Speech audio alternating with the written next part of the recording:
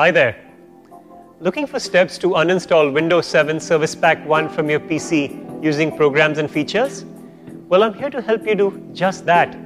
At iYogi, we provide immediate technical assistance for resolving the varied computer-related issues. Windows 7 Service Pack 1 contains many updates for improving Windows 7, but if you encounter a problem with hardware or a program after installing the service pack, you have the option of temporarily uninstalling it so as to troubleshoot the problem. So here's how you can uninstall Windows 7 Service Pack 1 from your system using programs and features. Follow me. Click the Start button. Go to Control Panel and click Programs. Click Programs and Features. Click View Installed Updates. Click Service Pack for Microsoft Windows KB 976932 and then click Uninstall. Click on Yes to complete the procedure.